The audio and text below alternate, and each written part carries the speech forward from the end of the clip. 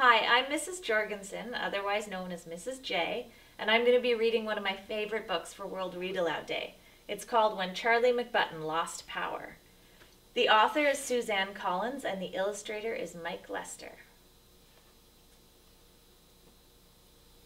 Charlie McButton had likes and like-nots.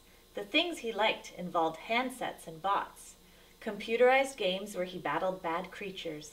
The things he liked not didn't have blow-up features. Then one day a thunderstorm blew into town and brought his tech empire tumbling down. A lightning bolt struck an electrical tower, and Charlie McButton, his whole world lost power.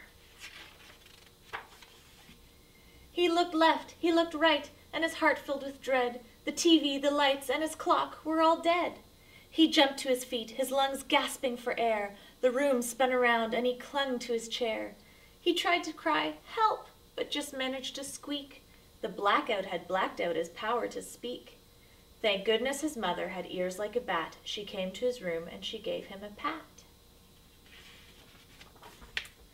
"Oh, Charlie," she said, picking up on his fears, "the lights will come back when the bad weather clears. You'll have to find something without plugs to play. Read a book, clean your room, sing a song, model clay." Could anything be any duller than clay? Soggy gray clay on a soggy gray day? He hated the way clay got under his nails, and how he could only make snowmen and snails. He dove for a gadget he'd outgrown last spring. It was handheld, outdated, not much of a thing. But he clutched the old toy like a lifeline that day. See, it ran on one battery. The size? AAA. He flicked the on-off switch to on double quick, but no happy humming sound followed the click. He unlatched a hatch and his blood turned to ice. The battery is gone from my backup device.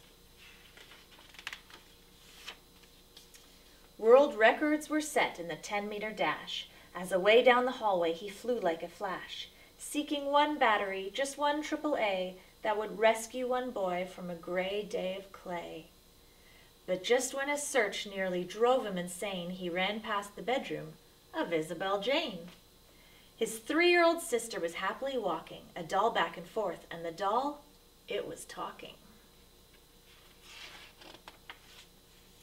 Now, dolls didn't talk on their own as a rule. They needed a power source, some kind of fuel. In less than a second, he'd made his decision. Call it bad judgment, a real lack of vision. Somehow his head didn't warn of his folly, and Charlie McButton, he pounced on that dolly. He plucked out his prize through the baby doll's dress, and Isabel Jane made a sound of distress. It was just a short walk to the foot of the stair where resided the McButton timeout time chair. To add to the fun of his term in the seat, Isabel Jane came to play at his feet, and Isabel Jane, the battery queen, had more AAAs than he'd ever seen.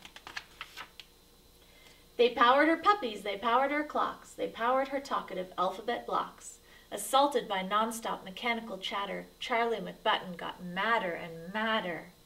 He snapped at his sis from his timeout time zone. "How come you can't ever just leave me alone?" Her eyes filled with tears, and she gave them a rub. She went to the bathroom and hid in the tub. Then Charlie McButton felt totally rotten and couldn't help thinking some things he'd forgotten. Mainly he thought that, for sisters that toddle, Isabel Jane was a pretty good model. She clearly adored him. She didn't have fleas. At dinner she'd secretly eat up his peas. And sometimes, although he'd most hotly deny it, he liked to just sit there beside her in quiet, wrapped up in a blanket, watching TV, her head on his shoulder, her foot on his knee. He sat and he thought and he stared at the rain. When his timeout was done, he found Isabel Jane. From the edge of the tub, she gave him a peek. So he said, "Hey, are we playing hide and go seek?" She was happy at once and ran into the hall, as she loved playing hide and go seek most of all. They took turns being it and counting to 10. They hid in the plants in the guinea pig pen. And when he found Isabel Jane in her quilt, They decided a big blanket fort should be built. Then the gloom made him think about dragons and spells.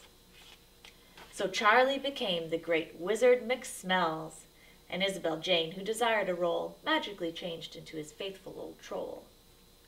Between tracking down dragons and brewing up lizards and handling the day-to-day business of wizards, like forging his faithful old troll a new sword, Charlie McButton forgot to be bored. At supper they ate under real candlelight. The daytime had melted right into the night, and after they'd all been asleep for an hour, the world came alive in a big surge of power. Oh, it's finally back, Charlie thought with a grin. Tomorrow I'll wake up and I can plug in. But another thought hit him he couldn't explain. I might also find dragons with Isabel Jane. Thanks for listening.